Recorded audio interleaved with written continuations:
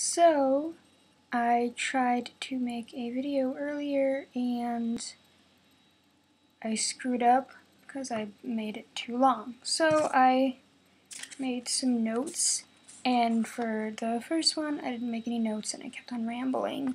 So this time, for my review of Girls, Girls, Girls, I will be talking about a few characters with cards and then basically off the cuff like the other characters. So first off will be Dean, and I really like the more humorous moments of this episode, especially when like Dean and that girl are like talking, like, oh, like what kind of rules, like sexy rules or whatever, and I just found that really funny. And no cash for ass. I was like, Dean Hun, oh god. I was just like, oh hun, and just the faces he made, like he was trying to like cover it up. And whenever he gets excited that he's about to like, you know, like get laid and stuff, he literally is like, I don't even, it's hilarious, okay, the way he reacts, because he's just so excited and so like up and just pumped about it, and I'm just like, alright, not gonna judge you, Dino, but you look hilarious. Anyway, moving on. And his dating profile, because in a lot of fanfics, like any fanfics that involve like dating profiles and stuff, his name tends to be Impala67. So the fact that they did that, I swear they found it on the internet. Like it wasn't just a coincidence that that they have the name Impala67. Then again, it's not that hard to make it up, especially for Dean. Sorry, this drawer is being annoying. Okay, anyway. And that moment between him and Cole, oh my goodness gracious. That honestly, I was like on the edge of my seat just watching the fact that Dean just hands him the gun. He's like, okay, like we should just talk. And if like you don't like what I say, you can shoot me. And it was just like, oh my god. Because I don't like Cole, and I'll get into that later. And I found it, sad that Dean didn't really want to like talk about it. Like he was just like, oh, I just said what he wanted to hear and that was it. And you know what, that's just not the case. No, it's not, because we all know that Dean feels like that and he's just trying to like he needs to talk about his feelings, but he never does. I'm like, Dean, talk about your feelings, okay, because I want to know. I'm here for you, child. Anyway, so next will be Sam. And I really like that moment between like him and that one girl, and how he's like, you just gotta fight it, and you know, and it's sad because she like dies and whatnot. And obviously we kind of knew she was gonna die because Rowena's little powers, her little witchy powers and tricks and stuff, you know, they're always fatal, which kind of sucks. Anyway, what else? Oh, him making fun of Dean's dating profile, Impala67. I was like, oh, Sam, you're so cute. And I just like when he's like really concerned about Dean, even though Dean just is like, there's nothing wrong with me, I'm fine. Like, you shouldn't care, Sam. Like, I'm the one supposed to protect you, not like the other way around. And like, Dean has always had this mindset, and like, I get it, but sometimes, no. Anyway. Next is Crowley, and I like how he's just kind of getting pissed off at every little thing that's happening in hell, because after like Abaddon, everything just kind of went to crap for him, so he's kind of, you know, getting that back, but he's just like, you screwed up. Why'd you screw up? It's like stupid. And he called that the sex trafficking or whatever, the sex trade, he said that it was tacky. I was like, okay. And him seeing his mom, Rowena. Now I'm going to talk about Rowena, off the cuff here. And I love her. I love her a lot, and I love her accent, and I just love everything about her. Because I was super pumped for her before the season even started. Because I read an article that was talking about new characters, and her name came up. and it was basically just talking about, like, the fact that, you know, there wasn't a lot of detail about her, besides the fact that she was Scottish and that she was a witch. And so, basically, people are like, is that Crowley's mom? It has to be Crowley's mom. Like, there was, like, no doubt in the world that it wasn't, you know. So, I was super pumped, and I was like, oh my gosh, as soon as, like, Rowena comes into the picture, you know, she is gonna, like, have an interaction with Crowley eventually, and Crowley's just gonna have that hello, mother moment, or just like a mother, which is what happened. And I absolutely adore that scene. I literally, like, zoomed into Crowley, and he was like, mother? And I went on Tumblr, and it was really funny how many people were, like, freaking out. They're like, what? What? His mom? And I'm just here, like, I knew that before season 10 even started. So I was just anticipating that. I was just so happy when that happened. I literally yelled, yes, like at the top of my lungs, and I scared my dog. So, that happened. Yeah. And I feel like there's a part of her that honestly kind of feels bad, because I think, like, she loves what she's doing. She was, like, born with this gift, basically. And, you know, she's doing what she wants to do, and whatever. But I also feel like a part of her feels bad. Like, you know, sometimes she screws up, and I honestly feel like she kind of feels bad when she screws up. That's just a headcanon. I'm not sure. 'Cause there's honestly a look of, like, oh crap, I did that. Oh, they're gonna die. And I feel like there's just a part of her that kind of just, like, hits her, but, you know, she gets over it because, you know, she gets to do these things. She gets to have all this power, and if people die, well, that's just how it works. So, there's a part of me that kind of, like, sees her as not that bad. But then again, like, I love her. She is my queen. And I just love her personality.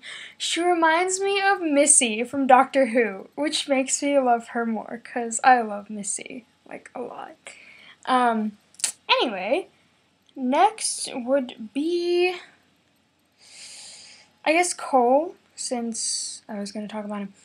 And, yeah, I don't like him. I never liked him. I thought he was absolutely pointless, but hear me out. I honestly like how he's kind of like the season 1 Dean, or, you know, something like that. He kind of is like this mirror image of Dean, and that's why Dean basically says, you know, listen, like, I know you want to do this, I know you want to, like, get revenge or whatever, but, like, as soon as you take that first step, you know, it's gonna get dark for you. And I feel like it's talking from, like, personal experience. So, I could definitely see, like, Dean and Cole on that same level of understanding, you know, and they have things in common, which is quite interesting. So, I kind of like that dynamic. I just thought he was totally useless at first, but I definitely felt bad for him because he had a family, yet he invested all his time in trying to find Dean and trying to hunt down Dean, and honestly, it's like a waste. And I feel so bad that he just wanted to do that. Like, sure, he has a family, but just gotta hunt down that thing that killed my dad, you know? And it's just kind of sad. So I feel bad for Cole, and I'm glad that he learned something. Like, if I don't like a character, but they start learning something, I start to, like, feel for them more, you know? So I basically dislike him less. And I feel like he's not as pointless as he was before. Like, there's something, he is like a mirror of past Dean, and I find that super, super interesting. So, I like that aspect of him, but he just needs to go home, go to his family, just live his life, and not deal with, like, supernatural stuff. Because he shouldn't do that. Because he deserves better than that. And he should live a good life. That's all I'm saying about him. Next is a combo of Hannah and Cass. And this is honestly something that is so big to me because I'm a Cass girl, if you didn't know. And I love him so much. And like I notice things. And for Hannah, first and foremost, we knew that she had a total crush on Cass. Like, we saw that. And I like that one-sided thing. I think it's really cute. What is it called? Oh, I can't think of it right now. But yeah, I just like that one-sided, like, person A likes person B, but person B doesn't have the same feelings back. Unrequited love, yes. I like that a lot, and I honestly find it really adorable. So, you know, I don't blame Hannah for, like, trying to, like, take Cass's hand, or whatever. I honestly thought that that was super cute, and you could see in Cass's face, he's, like, really confused. He's like, but then he's like, okay, Hannah, like, I realize that you have feelings for me, and I don't think that should happen because we have, like, bigger issues and plans and whatever. I don't think that feelings should get in the way of that. And then we see someone from the vessel's past, the husband of Caroline? Is that her name, I think? And he basically was trying to find her for forever. And it's just... And Hannah was just like, oh, I'm with someone else. And basically kisses Cass. And I did not like that. And I also didn't like the fact that she was just like... And this was before the reveal. So at the time... when Hannah just, like, took off all her clothes and just stood in front of Cass, like, I was like, Hannah, like, what are you doing? Like, and she was like, oh, I'm going to take a shower. And it's like, oh, we don't need to take showers. And I found that kind of weird, but I also thought that, like, she was just, like, flirting with him. I was like, Hannah, don't do that. Just stop. And so that kind of made me, like, not like her in the moment. Just that and, like, her kissing Cass just so that the guy could move on. And then we see Hannah basically being like, I get it. You know? It was like this realization that she could feel what Caroline was feeling. And it just kind of like ate her up inside, and she couldn't handle it, and she was having like all these human feelings, and she was like, you know, what am I supposed to do with this? And she then went to the conclusion that like humans are really important, and so she made the decision to like leave her vessel. And I found that like, wow, honestly, just claps to Hannah, like props to her, because I really like appreciate the fact that she did something like that.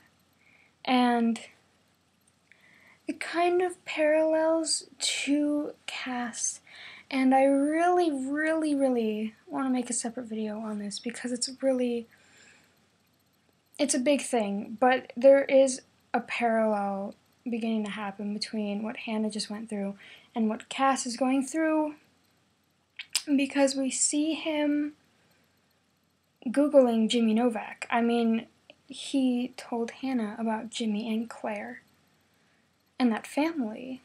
And now we see him just kind of like looking at his vessel's past. And it's something, you know. So that's all I'm going to say. It was actually a really good episode. So I give it an 8. Yeah, it's really good.